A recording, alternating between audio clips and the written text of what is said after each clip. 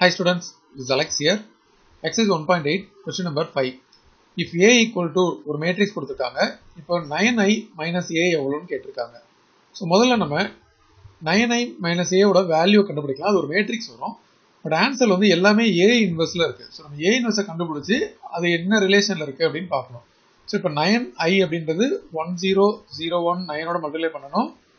Minus ஏன்றது original matrix கொஸ்டின்ல கொடுத்திருக்க A. இப்போ இது வந்து 9009 அப்படின்னு வரும் மைனஸ் 7342 அப்படின்னு வரும்.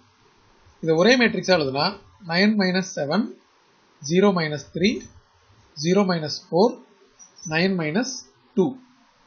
இப்போ இது வந்து 2 மைனஸ் 3 மைனஸ் 4 7.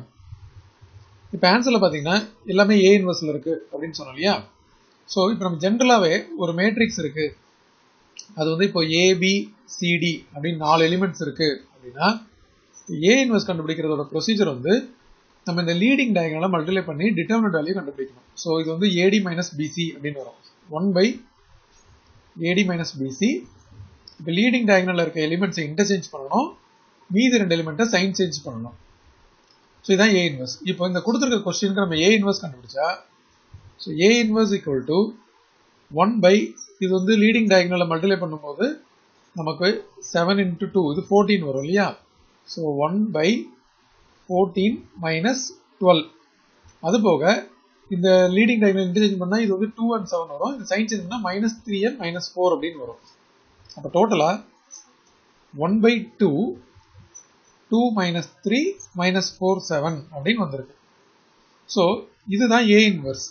ஸோ இங்கே வந்து நமக்கு இந்த வேல்யூ வந்துருக்கு இல்லையா.